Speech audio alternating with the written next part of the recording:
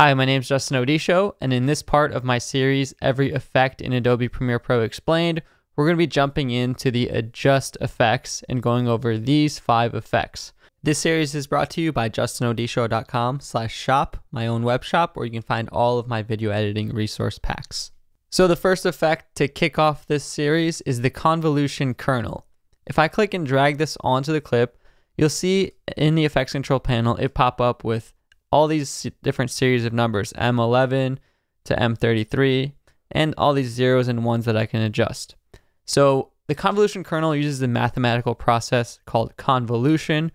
It's pretty complicated and convoluted, honestly, but imagine that this is a matrix, if you've ever learned about matrices in math, and you have M11, 12, 13 are the top 3 rows, and then 2, 2, 2, 2, 3, the second 3, and 3, 1, 3, 2, 3, 3 are the bottom 3.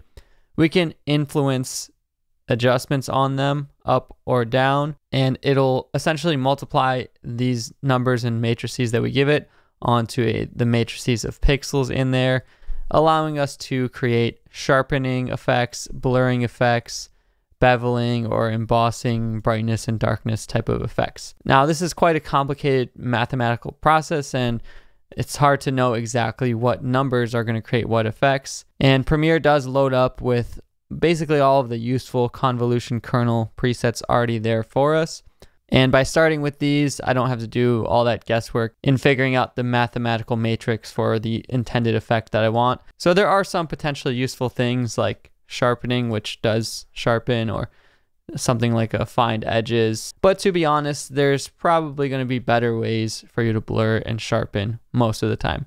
But it is fun to know just how much math and video go together. Next up, we have extract, which is a pretty cool filter actually coming from the adjust folder. And this allows us to grayscale the image so it makes it black or white. And given our black input and white input level, we can get a different balance of black to white. So it goes all the way from 0 to 255 and all the gray in between, depending on the softness that you use. So if I use 0 softness, you're going to see it's pretty harsh, black and white. But in this way, we can actually create pretty cool stencil or outline effects. If I increase the softness a lot, I can create unique black and white looks, almost as if we had messed around with the curves or used a gradient map with varying highlights and shadows. You have the option to simply invert it from black to white. This is an effect I can definitely see just being used for the creative look of it, or if you wanted to use it kind of as like a step 1 in a multi-layered effect. One thing you can do is, maybe create a stencil, black and white type of thing like this, and then if I drag another clip on top and just use simple blending modes like multiply or lighten, in this way I could create stenciled out or like filled in image type of effects. And again, like I mentioned in the very intro to this series, all of these come with the ability to mask. So really it's your creativity that limits the possibilities for these. The next effect in the adjust folder is the levels effect. And this allows us to adjust the levels. If you're familiar with levels in Photoshop or any editing software, these things go from 0 to 255 in accordance with the red, green, blue color theory. And you can basically adjust the amounts of red, green, and blue with these input levels. It is a bit of a mathematical way to do it. There are kind of more intuitive ways to do it in Premiere with lumetri color settings and the like. But levels is a good tool to be familiar with. You'll see it across Photoshop, After Effects, many of these editing softwares. It's a little bit better when you can get to visually adjust the sliders rather than playing around with numbers. Next up, we have lighting effects. This is a kind of cool one. It just allows us to create artificial spotlights and ambient lights. You can create up to 5 lights here.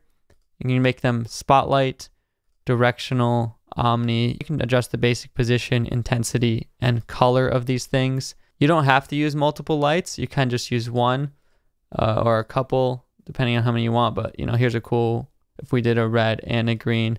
And you can make the lights move and keyframe them, dance together if you want. You have some pretty self-explanatory options to adjust the intensity of the overall image, the glossiness that the lights produce.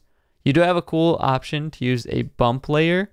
So in this way, we can kind of use the texture from another layer. Obviously, maybe I wouldn't want to use a video of a cup, but if I had like a brick wall or maybe some specific texture, it could help with some more 3D type of lighting or special effects. Lastly, in the adjust folder, we have the proc amp, or the processing amplifier, which is that is short for. In video equipment, there are processing amplifiers, which is used to adjust these things in real time when broadcasting. So if you needed to adjust brightness, contrast in real time, it's like in a processing amplifier, kind of like how audio equipment has. As far as I understand, this is a way to emulate that. If you want to adjust brightness, contrast, hue, saturation, the processing amplifier isn't my first choice. So perhaps there's some sort of link between how this emulates the actual video broadcasting software that I'm missing. But for myself, I've never had to use this emulation of a processing amplifier much. So those are all the effects in the adjust folder. Again, in this series, I'm going to be going over every single effect in every folder. So in the next video, we're going to be taking a look at some of the most useful effects now in the blur and sharpen sections, and how to pronounce some of these ones, like, is that Gaussian, and where does that name come from? So if you're new, you can find all of these videos in order on a playlist on my channel. Subscribe for more, and I'll see you in the next video. Thanks for watching.